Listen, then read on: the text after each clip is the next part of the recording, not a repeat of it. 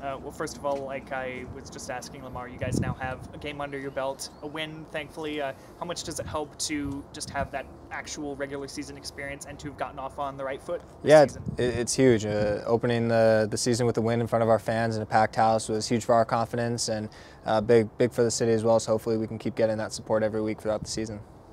And first road trip coming up, for some of these guys, weren't even around a couple weeks ago for the short El Paso trip. So are you and the team sort of looking forward to this bonding opportunity? You've only got each other to lean on, all that?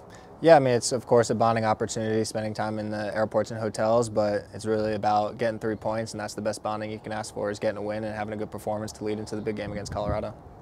And you guys were really good on the road last year.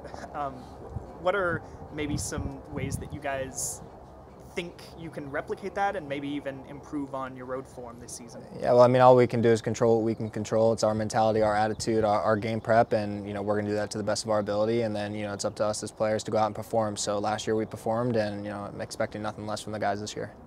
And like we were saying, it suddenly got cold here after a few weeks of nice weather. But in a sense, are you kind of glad about that because it'll get you ready for the colder weather in Virginia on Sunday, high of 42? Yeah, no, for sure. My uncle lives in Maryland, so he was telling me it was in the 40s and windy. So it definitely is good prep. It won't be cold for much longer, so it's good that we have this game in the cold and that it's colder here in San Antonio as well. Since you mentioned your uncle, is he gonna stop by the game or anything? Yeah, of course.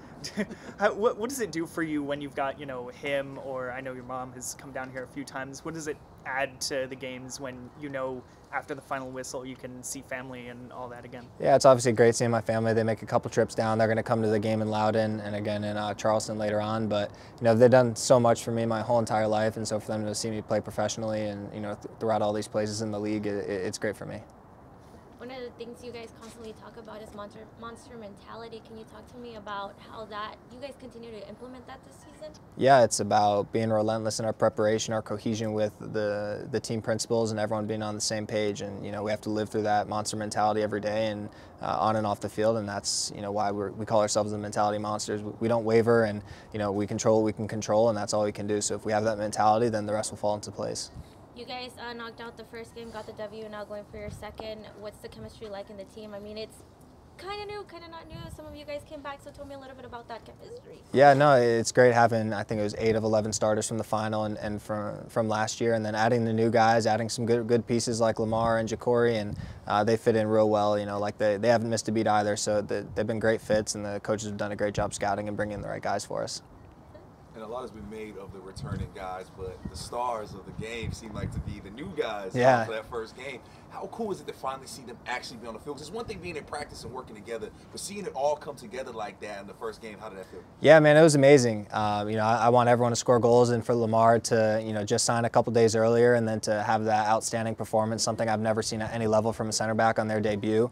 To score 2 goals like that was huge for his confidence going into this next game, and I just think that was so important for him, to get on the horse and get on the same page as us. So it was great all around for the new guys.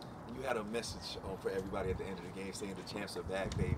Now there was a lot of doubters last season. Even when you guys were breaking records, man, do you guys still have that chip on your shoulder from last season? Oh yeah, for sure. I mean, now it's a little different. We have the target on our back, but that doesn't change our mentality. We say mentality monsters, and that's if we're winning, if we're losing, and that's why we've been so consistent and trending in the right direction. So yeah, I mean, we still got that chip on our shoulder. We want more championships, we want more rings, and we want the fans to come and see us play and put on a good show for them. So it's just business as usual. Building off of new guys and the team chemistry, you guys obviously had the best defense last year, and yet, Lamar comes in, Zico signed yesterday, you somehow have now shifted onto the right side of defense. How do these changes feel? Is it a little weird, or do you feel like in the long run it might end up being, just as good as, if not better? Yeah, no, I mean, you just got to take it game by game, and the new guys are real versatile. They're overcompensating for some other parts in the field when we need it, and they're doing exactly what we need them to do. And yeah, I mean, I'm thankful I can play on both sides of the ball. So for me, it's just the same as last year, just on the right side right now.